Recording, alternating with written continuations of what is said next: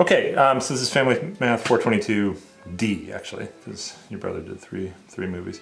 So we're looking at the game Equilibrio this morning. What do you remember about this game or think about this game? Well, you have these pieces and you have to build, like, whatever, it gives you one perspective of it and you have to build the shape. Okay, so what are the things that are challenging in this game?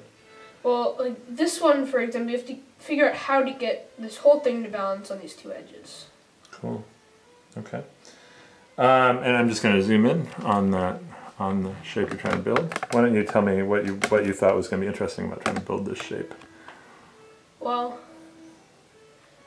some of it seems almost impossible to build. Yeah. Like most of the shape is just balanced on these two triangles. And then there's these two things that are balancing in the middle. Okay.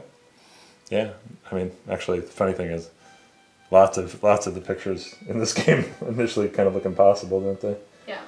All right. Well, cool. I'm going to have you build off camera, so go ahead and get going.